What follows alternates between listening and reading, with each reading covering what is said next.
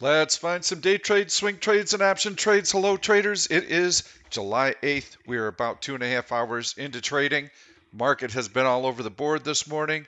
If you've been watching my market comments, you know that I feel this is a very low probability trading environment. We're in what I call a news vacuum and the dog days of summer, where you don't have a lot of movement. There's not a lot of volume. So let's go into the S&P 500 chart, see what's going on.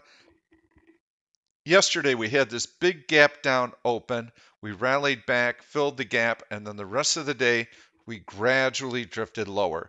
Some pretty heavy selling into the close, and we took out the low of the day, and we actually took out the prior day's low as well. We didn't quite fill the gap that was left from Monday, but we did that this morning. You can see how the market had these nice long green candles closing on their high, indicating that everything should be fine.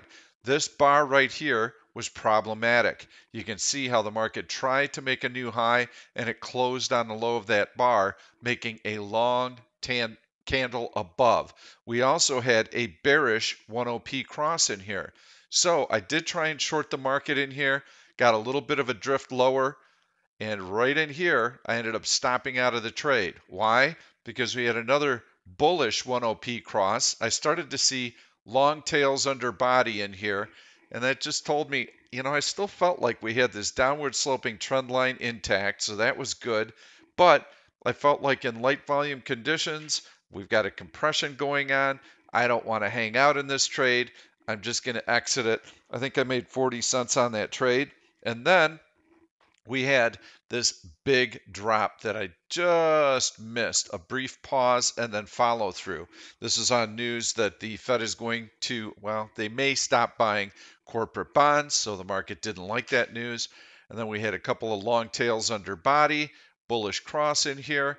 You can see we're really not going anywhere. When you have long tails and small bodies, that just shows herky-jerky, choppy trading conditions. In my early morning comments, which by the way, I'm going to post a link in my video on how you can get access to my pre-open market comments. I post them on Twitter. You can be able to follow me there. I also post stock trades early in the morning on Twitter. I posted one today. It's an environment to really not do a lot of trading in. You can have some overnight swing positions. You can distance yourself from the action by selling out of the money bullish put spreads. That's really the strategy that you want to be using.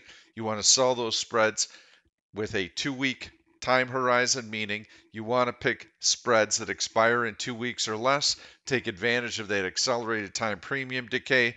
That's the strategy to really use. Let the market float around, do what it's going to do. Find stocks with relative strength, sell those out of the money, bullish put spreads. We're going to be doing that with greater and greater frequency as earnings season approaches. We've got a really good search that I showed you yesterday. We'll take another look at it today. But you can see here, really not a lot going on. It's just chopping back and forth. The 10p indicator would suggest that we're going to see a little bit of selling in here. How would I approach that? Well, you've got a compression right here with tails above body. I would take the alert line. I would click right in here. It's kind of the lower end of this compression. If the market breaks below that horizontal support line and we've got this working, then I might consider a short position. But this is a low probability trading environment. Look at this. Long candles. This should be bearish, bearish, bearish. No follow through. So I think we're just going to chop around today. If there's some momentum that eventually gets established, I suppose you can follow that momentum. We'll go to the daily chart and you can see that there's really not a lot going on. We had this downward sloping trend line right here that was breached to the upside. That produced 1, 2, 3 days of nice trading. The last 2 days have not been all that good. We had that nice gap up here Monday after the holiday weekend, and now we've given back those gains and we've filled in that gap. Where do we go from here? I don't think we're going to go anywhere far. There should be some bullishness as we head into earnings season.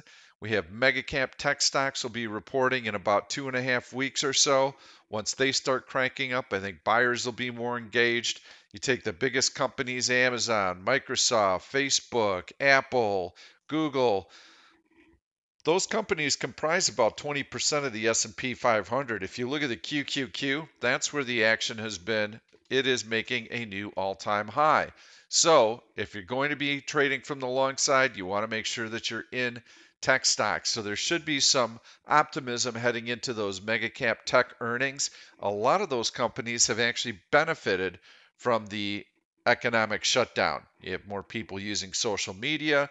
You've got people ordering products through Amazon for delivery.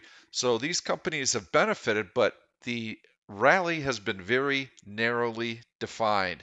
And I don't see that as a good long term sign for the market. We have COVID starting to increase again. The number of new cases reached the 60,000 point yesterday. So that is the peak, 60,000 new cases in one day. That is the record high. So we have states like Florida, Texas, California, Arizona either staying in phase three or those that went to phase four pulling back to phase three.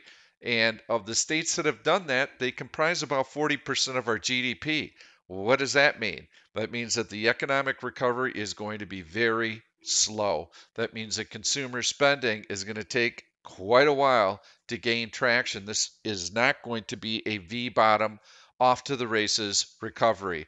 We're likely to see additional stimulus from the government.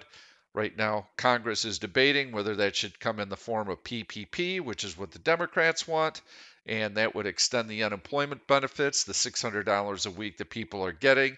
That would extend it perhaps through September.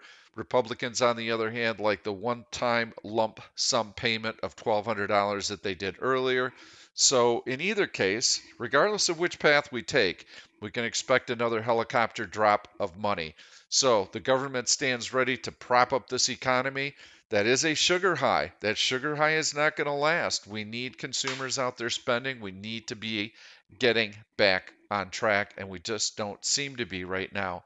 So I see us having a decent little bid to the market during earnings season, and that should remain as long as mega cap tech stocks have not reported. So Apple is on July 30th.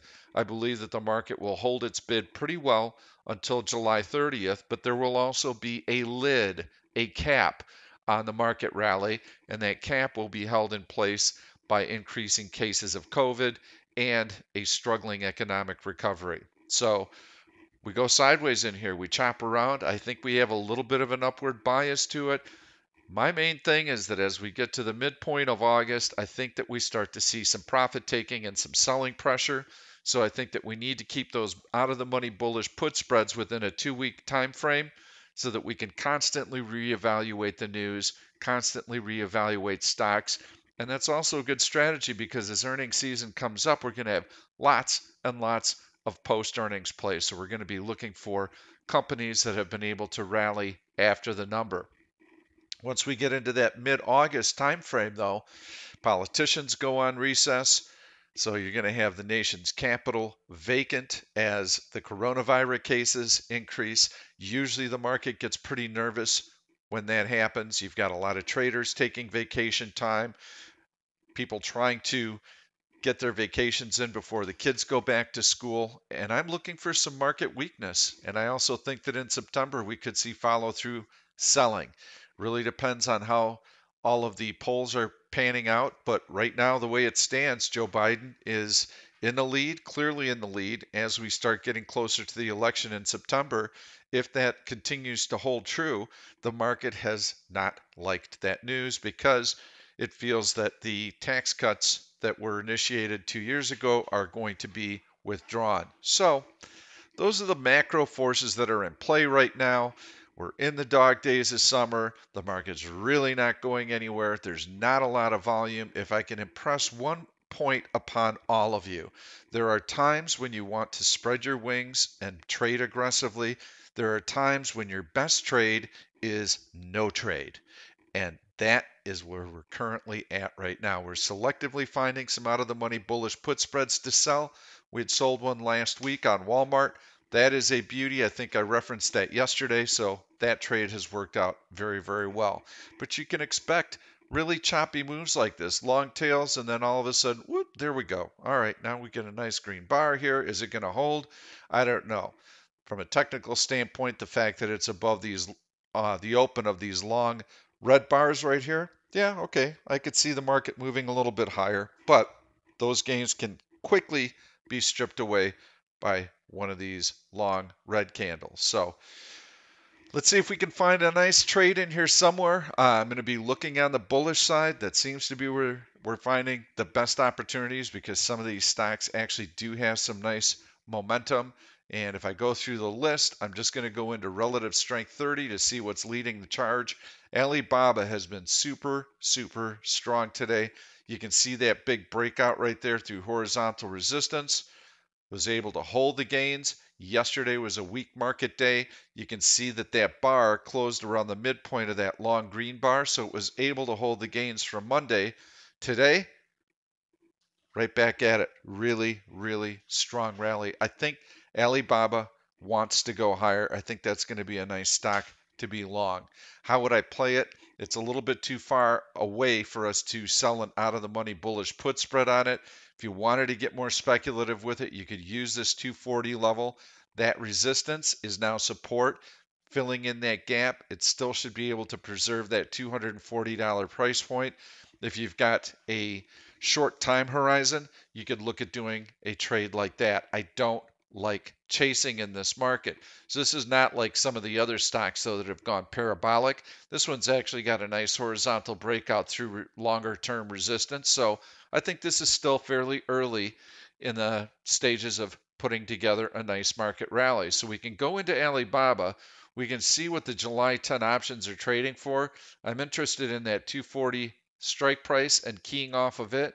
And you can see if I click on the 240 puts and click on the 237.50 puts, that spread is 11 cents bid, offered at 21 cents.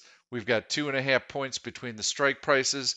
I would need to get at least 50 cents for that. So we're not going to be able to do that trade expiring Friday, nor would I expect to with only 2 days left till expiration. If we go out to the July 17th expiration, which is about a week and a half, then we can go down to that 240 strike and the 237.50 strike. I need to reset this. So we're going to click on that. And there we can see that this spread is 40 cents bid, offered at 58 cents. I need a 50-cent credit for it. Yes, I think this spread could actually work, and you'll be tucked right in here below the open of that bar. That should be horizontal support now at the 240 level. And if the stock comes back and fills this gap in, that support level should hold. So yes, I do like that. There's a trade for you.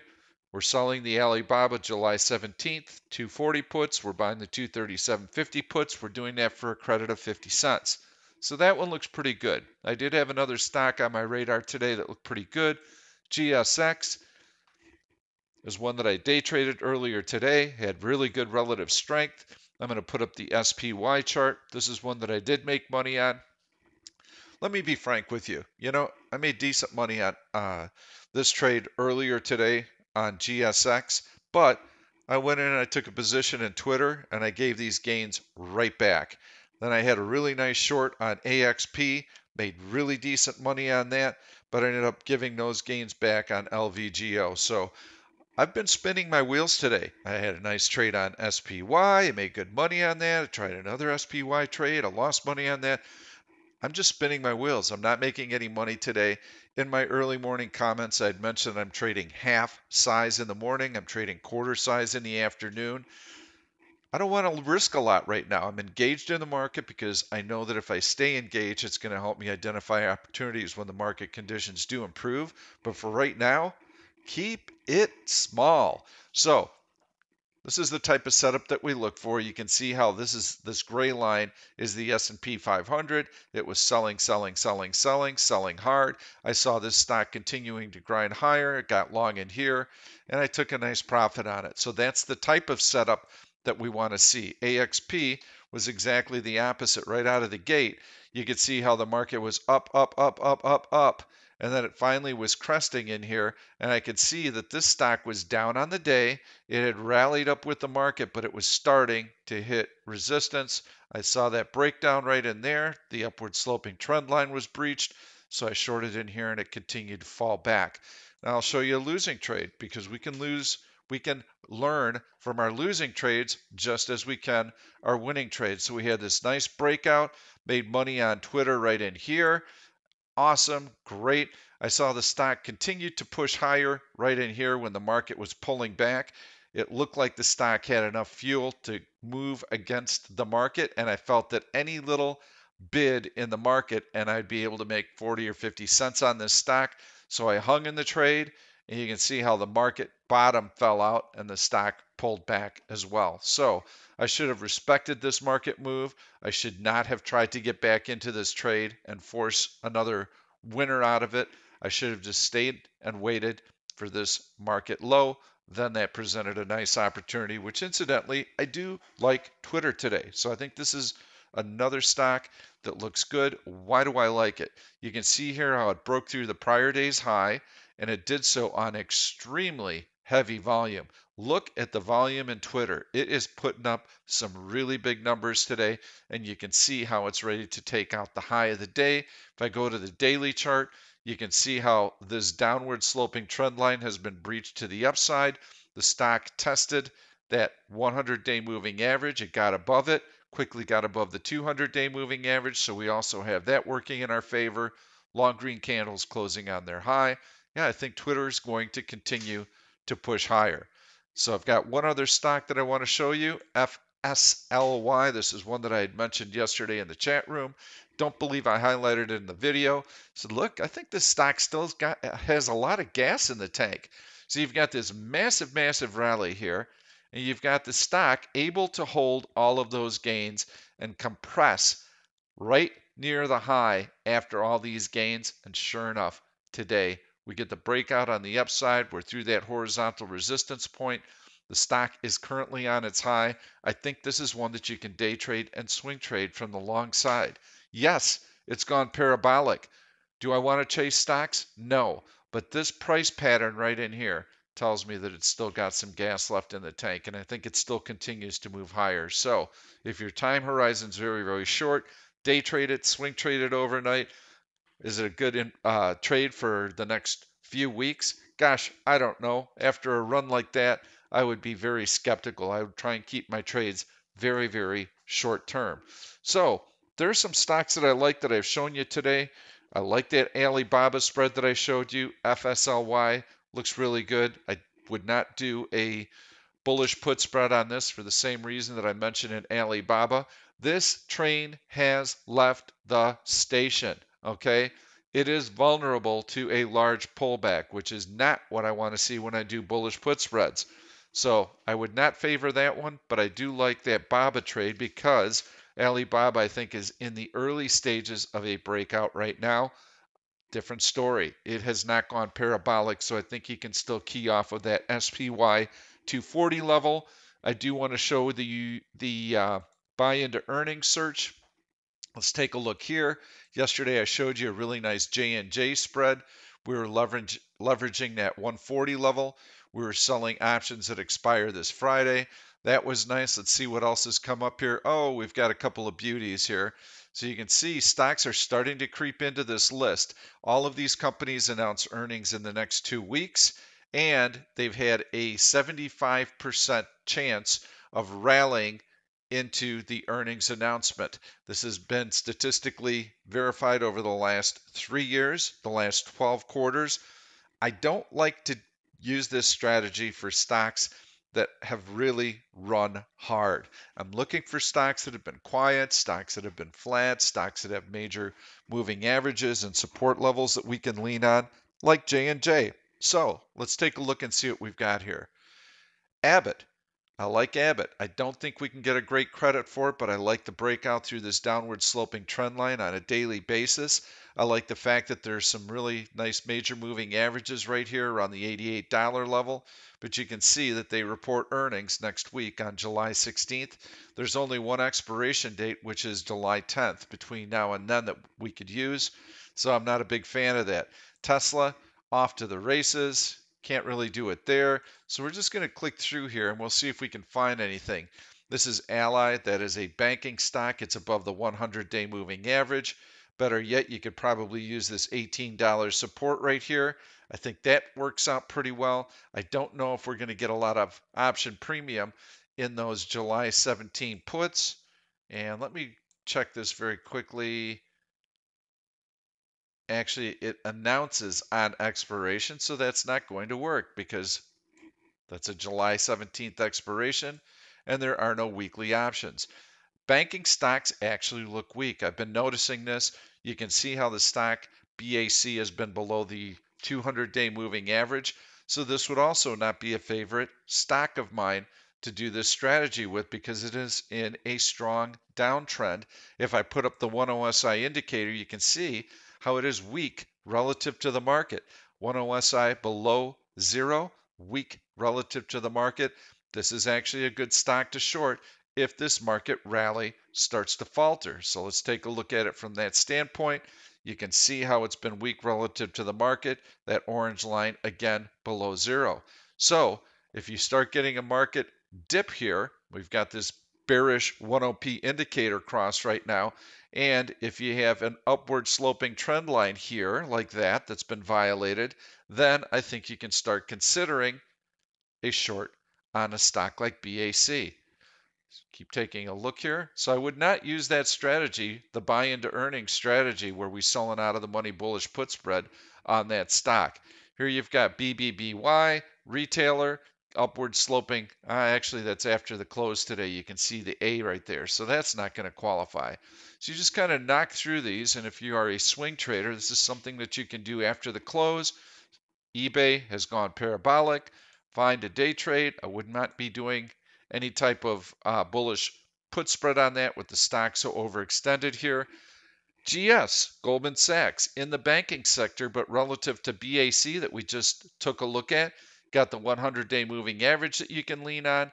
That was resistance, breakout, now it's support, got almost test there, so it's been able to test that support level. Take a look at that closing price right there, which is 189.19. So if you can sell that bullish put spread below that price level, 7:15 is the earnings date, 7:10 is the only thing we've got available to us. Don't know that we're going to get any decent premium with only 2 days left until expiration. So we just keep looking for these opportunities, see if anything strikes our fancy. There aren't that many stocks to go through. Morgan Stanley actually looks pretty dang good. This is interesting. I like this one because you can see how the stock has been compressing relative to the rest of the financial sector. It's got a decent bid, and we've got the 200-day moving average coming in at the $45 level. It announces earnings next week. I'd mentioned that before, that earnings season is going to kick off next week. The first part of the cycle is heavily dominated by banking stocks, so we can expect a heavy dose of those results. And let's see if there's anything in the $45 puts. Now, 4 cents bid offered at 6 cents expiring Friday. Really nothing there for us to sink our teeth into. Microsoft has been super strong. Would avoid that. Netflix strong. Any tech stock has been super strong. So we're coming up dry right now, and that's okay. But this is a very effective search to use. It's one that's actually pretty easy to use. Here's one. WBA has a tendency to rally into earnings. Take a look at this. We've got that on 7/9. So actually, it's going to be announcing earnings tomorrow sometime. So that also doesn't qualify. This search is going to have more and more candidates in it with each passing day because more stocks will be coming into that 2-week window. You can sell out of the money bullish put spreads on it. If you really like the technical setup and you've got a nice support level nearby, you can actually buy the stock and make sure that you exit that trade into the earnings announcement. So do not hold over that earnings announcement. This is just a pre-earnings trade. We're going to be having a lot of post-earnings trades that we're also going to be watching, and we've got a strong after earnings search that we'll be using for that. That's all I've got for you today. Babo looks good. FSLY looks good. Twitter looks good. If you like the content, please give it a thumbs up. Make sure to check out my Twitter feed, and you can see the link in my description. If you subscribe to the YouTube channel, make sure that you also turn on your notifications so that you never miss any of these videos. Thanks so much for watching. Keep it light. It's a low probability trading environment, very choppy market conditions. We're in a news vacuum. The economic news is behind us. The earnings news is still ahead of us. So for the next week, you're going to see light volume, a lot of noisy kind of trading back and forth. So keep it small, keep your powder dry, save your capital for when the opportunities are really good. Thanks so much. We'll see you tomorrow. Thank you for watching this YouTube video. I'm Pete Stolzers, and I'm going to keep the trade ideas coming along with lots of education, so make sure to subscribe to the channel and please turn on your notifications so that you never miss another trade. If you like the content, please give it a thumbs up. I've loaded 2 other videos that I think you're really going to enjoy. Stay tuned. We'll see you soon.